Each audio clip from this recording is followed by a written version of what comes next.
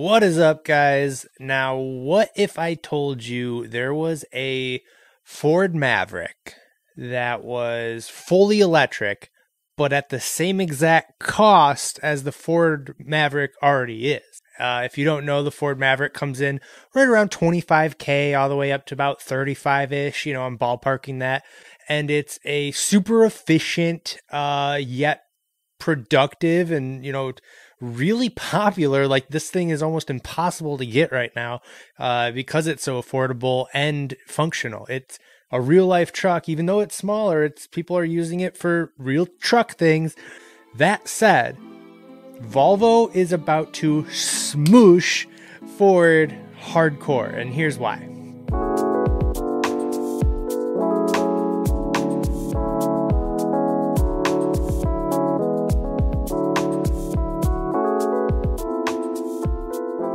Okay, so two quick things before I get into this video.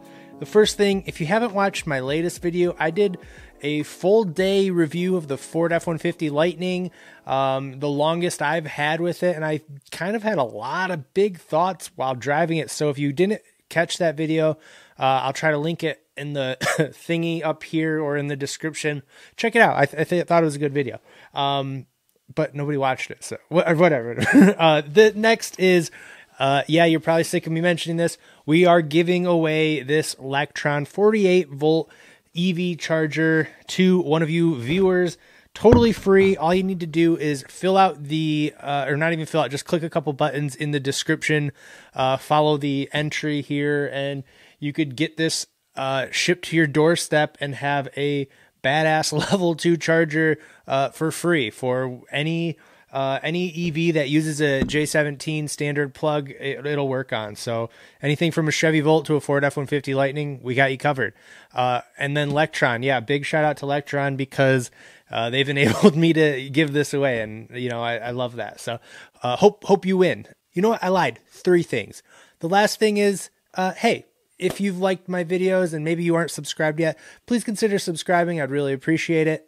Okay, now we can get into the video. I promise. Okay, so I know I said Volvo, but technically this is Geely, who owns Volvo. I've actually made a video about this before. This is the Radar RD6. This truck is really good looking. In fact, it's the size roughly of a Maverick, maybe a little bit bigger, yet it's fully electric and extremely affordable. Yeah, that's right. So in China, unfortunately for now anyways, and I strongly have a gut feeling that we're going to see this in the US sooner than later, just because I know it would crush it. We're going to see there's just no way we won't, especially at this price point. So, as I mentioned, the base of this truck starts at only 25,000 USD.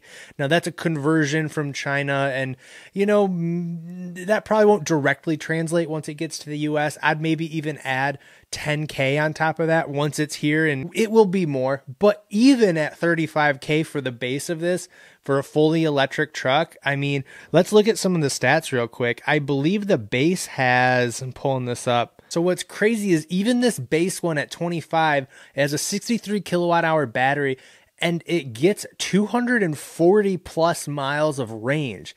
That's pretty good for a truck. I mean, just considering like the F-150 Lightning base is only like 225 or 230 or whatever, like that's pretty insane because this battery is half the size of the Ford Lightning, which means it's got to be pretty efficient because although this truck is smaller, it's not that small. It's still got to move a truck around. So 240 miles, pretty great. But get this, at the top end, this gets just under 400 miles of range. And that is with a 100 kilowatt hour battery. That's impressive. That's really great. I got to give it up for this thing. It really caught my eye. I mean, obviously I'm making a video about it. Otherwise I wouldn't have bothered, because I think there's something here. So cargo bed size is smaller. It holds about 1,200 liters. but does offer front storage similar to the Lightning and the Silverado, with a smaller frunk that holds 70 liters or 2.5 cubic feet. And when you talk truck stuff, there's a lot we don't know, but there's a couple stats here. Of course, the article I'm referencing will be linked in the description if you have any questions. But as far as towing, it can actually tow up to around 6,000 pounds. Which, yeah, obviously you're not going to be doing full-size truck activities with something this small, but 6,000 pounds is probably going to be way more than enough for most activities. Hell, I know people who tow with their Tesla Model Y and or Model X, where they're, I think, maxed out at like 3,000 pounds, and they crushed towing like almost every average day towable item they do totally fine with. So 6,000 pounds is going to be pretty great for this truck. And of course, it will have all of the cool, now there must-have features that we see in things like the Lightning and, again, the Silverado, like the rear bed. I think it has a 6 kilowatt, which is a lot, discharge panel that features several discharge models, including a static discharge and mobile power. And it's actually supposed to have the same thing that the F-150 Lightning has, which is the vehicle-to-vehicle charging. You know, I can't see a downside to this truck yet, other than that it's not in the US yet.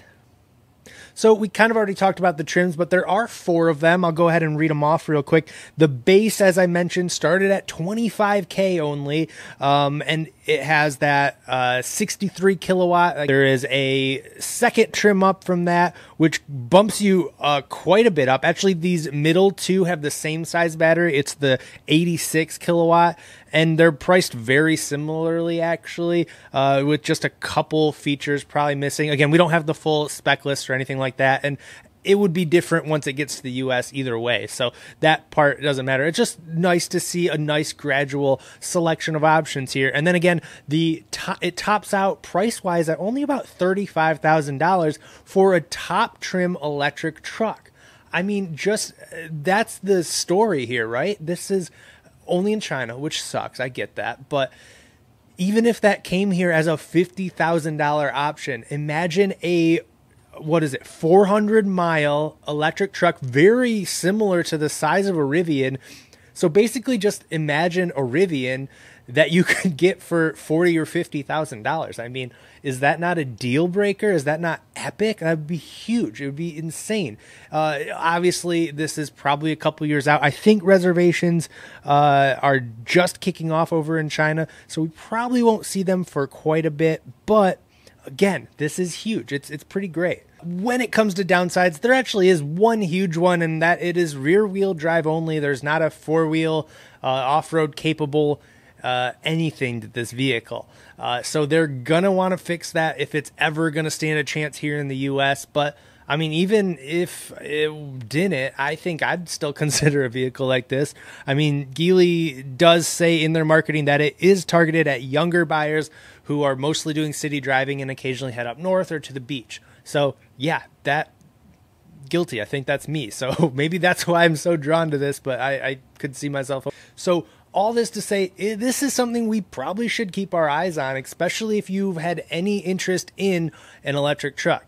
Immediately, you might counter me and say, but Larry, I don't think this even stands or holds a candle to something like a Lightning or a Silverado or any of the full-size electric truck competitors.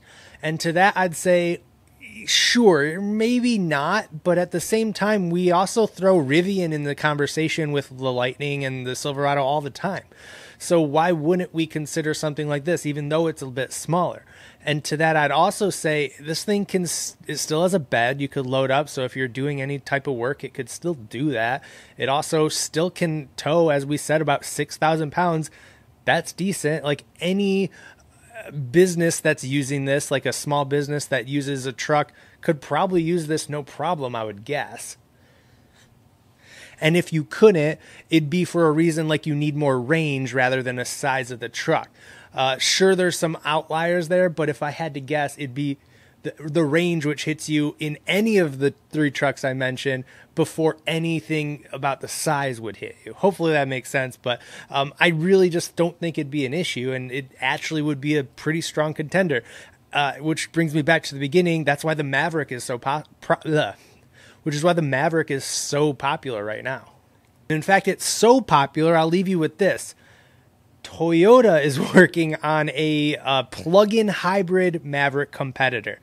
Nissan is now working on a Maverick competitor. I don't know if that one's going to be a plug-in hybrid or just a straight-up hybrid or just full-on gas, but all of the competitors are seeing what the Maverick's doing, seeing what even the Hyundai Santa Cruz, what's it called? Santa Cruz? Yeah, the weird-looking truck that they have, which I'll say, small deviation here from the actual story. I don't really like it that much, but maybe I need to drive it. That's for another time. But all this is just leading us back to, okay, the Maverick is working and everyone is copying them. And I think the Maverick's working and the Rivian R1T is working. Put them together and we're going to see copies and copies and copies. And this just is the first one. And it's not just the first one that I've seen that's about to come out, but the price point. We can't forget that. Again, really think about that. A fully electric truck for $25,000. Boom. Think of any electric vehicle under $30,000. Like the Bolt is maybe the only one.